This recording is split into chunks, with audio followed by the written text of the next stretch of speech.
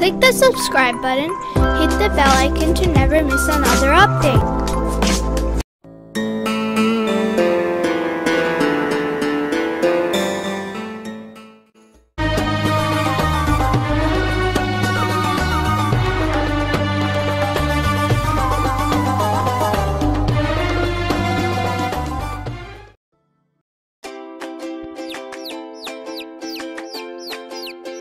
The world is full of the signs of God's existence.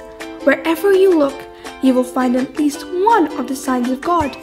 The sun, which lights the earth like a huge lamp, is one of the signs of God. The trees, which give us colorful fruits, are some of the signs of God. Thunder and lightning are other signs of God's existence. The birds which fly in the sky are all signs of God. It is as if all of them are saying, "It is the God who has created us." You can see God's skill in His creation by looking at the birth of little chickens. You know that chicks hatch from eggs.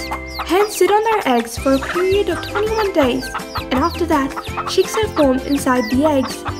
When the chick's body has developed completely, it breaks the eggshell and comes out of the egg by itself. One day, one of the disbelievers came to Imam Sadiq to talk to him about God. The son of Imam Sadiq had an egg in his hand and was playing with it. Imam Sadiq took that egg from his son and said to the disbeliever, "This egg is like a closed room. It has a hard shell, and under that shell is a weaker shell. Inside this egg there is yolk and albumin, which never mix. No hand ever enters the egg to create a chick, but a colorful chick hatches from this very egg. Who brings this beautiful chick into existence inside the egg?" From these words of Imam Sadiq, the disbeliever understood that God exists and became a Muslim.